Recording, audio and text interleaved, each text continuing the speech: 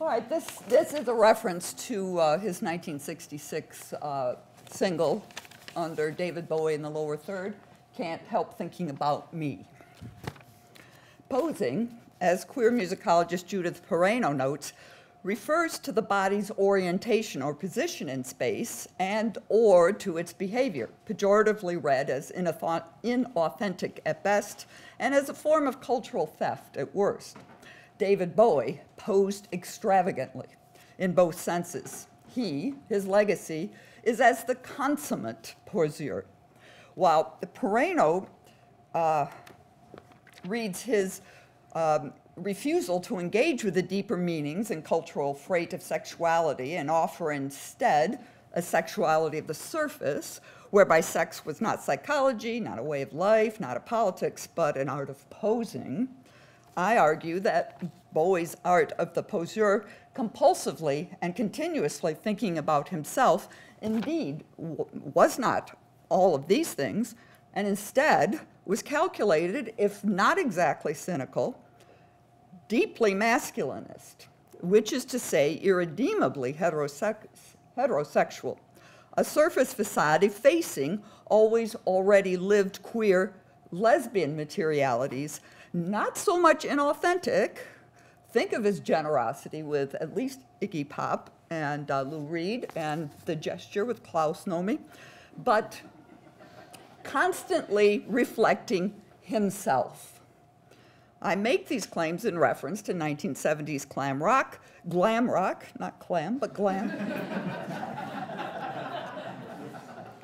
which I further argue engaged its own art of the poseur that simultaneously legitimated straight men, such as Bowie, posing gay, and delegitimated lesbians living out, composing and performing their music and in an erased parallel universe, all of which open conceptual and social space for the phenomenon of the straight queer, of the so-called lesbian chic 1990s, when lesbians, according to Laura Cottingham, were not really lesbians at all.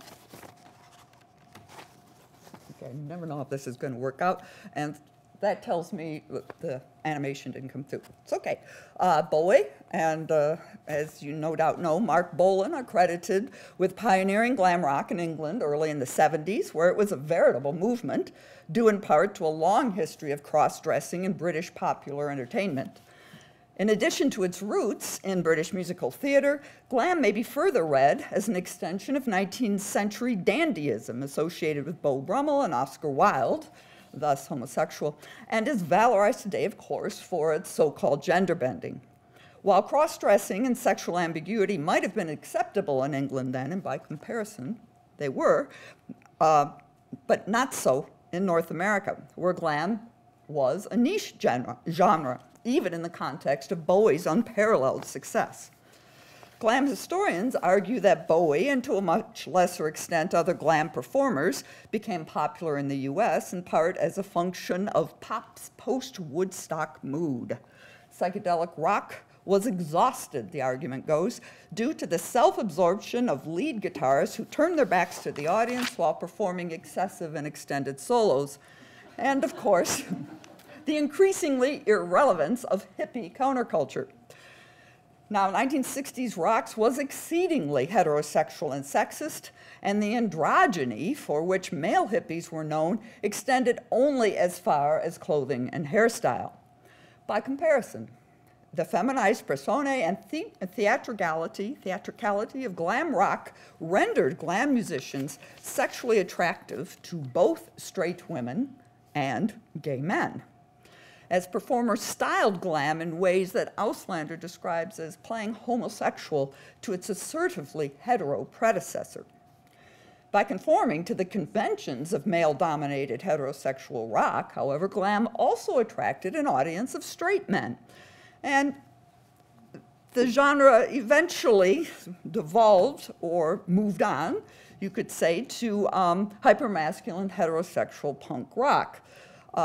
So fashion or hair metal bands like the New York Dolls, like Kiss, for them, Dressing up like a girl, Martha Bales argues, was a function of anger, expressed by macho defiance as an ultimate act of rebellion that simultaneously proved their masculinity and heterosexual prowess also drove their fathers crazy.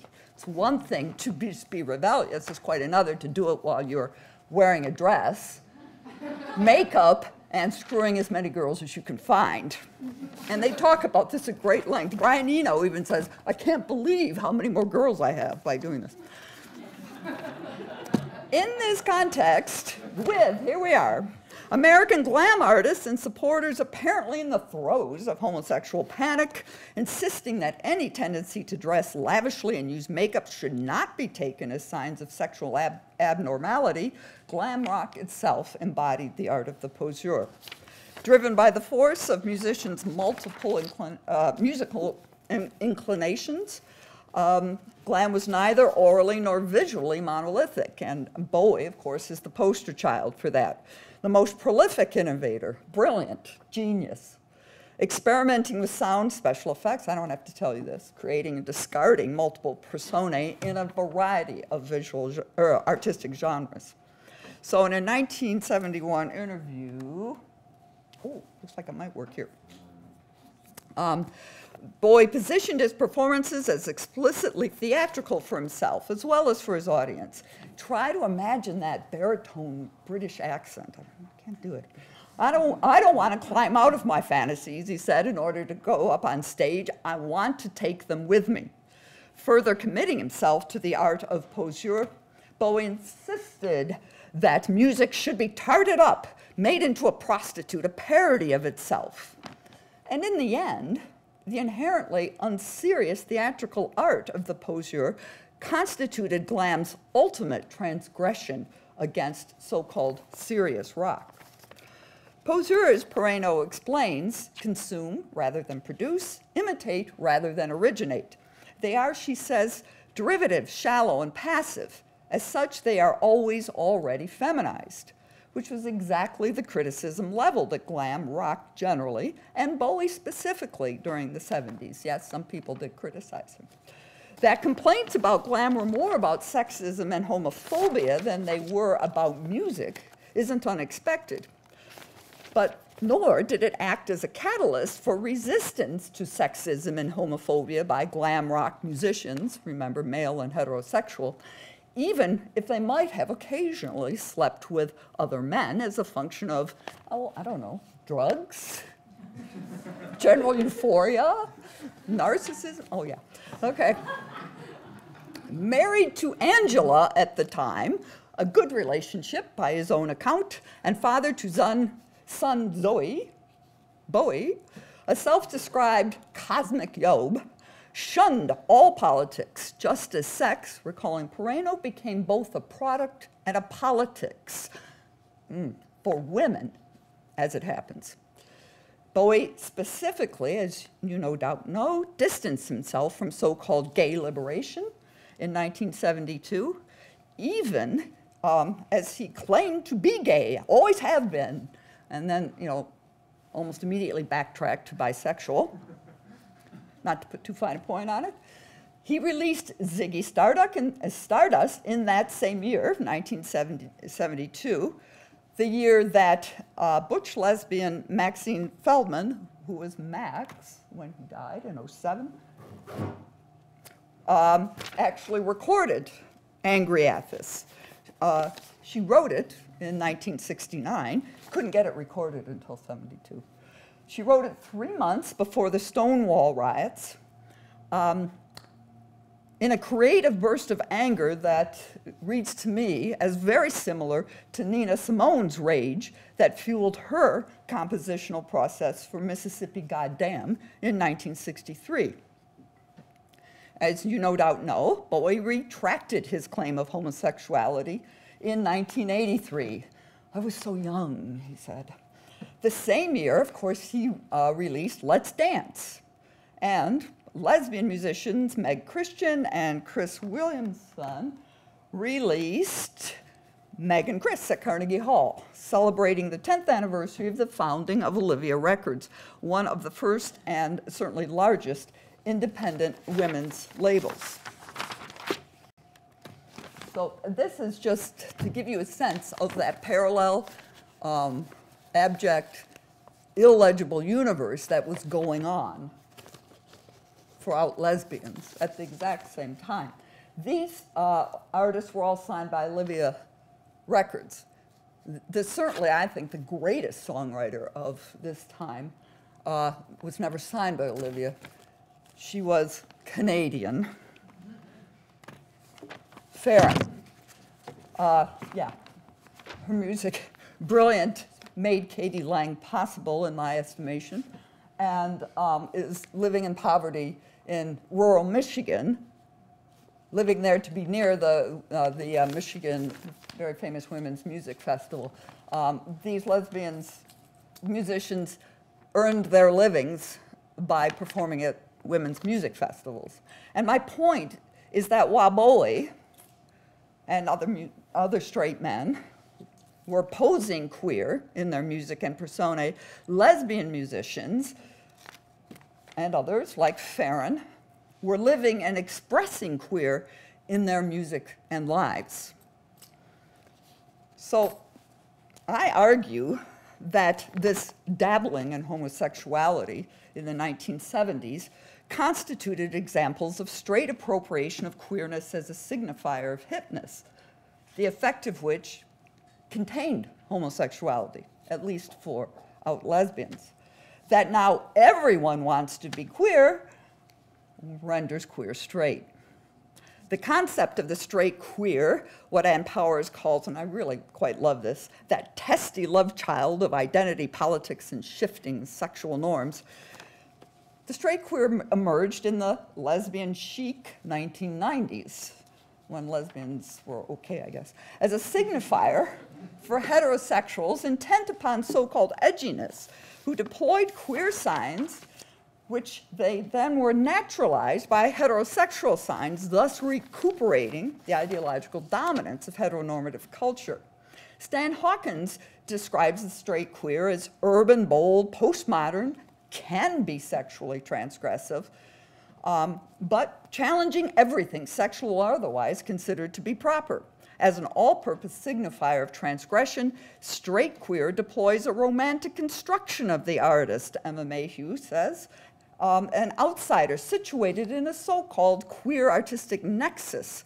Musicians, as a function of their deviance in Western society generally, and rock musicians in particular, with their position as rebel and provocateur, are given artistic license and freedom to pursue taboo subjects and to behave outside the norm.